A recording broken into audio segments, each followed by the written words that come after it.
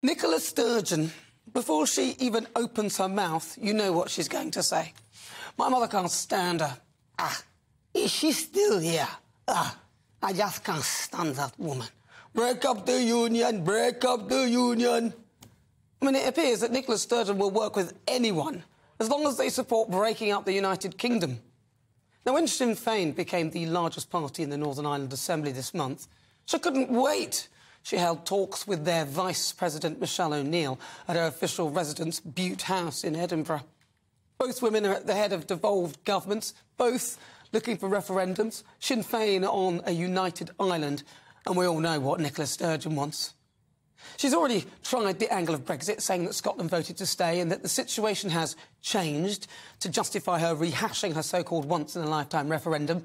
That didn't work. Then, of course, COVID came along, and at the beginning she seemed to be making all the right calls, didn't she? Repeatedly upstaging Boris Johnson, going bigger and bolder. When he had 3 tiers or levels, she had 5, anticipating his every move and going first, so it appeared that she was making decisive calls. She could do no wrong.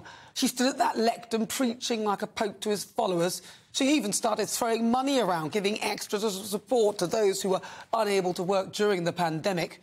She seemed to have a never-ending supply of cash, a lot coming from the taxpayers of the United Kingdom.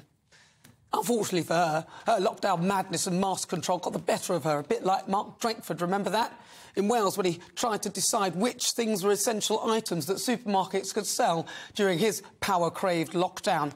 Sadly, his list didn't include things like tampons. He's a man, so why would he think of that?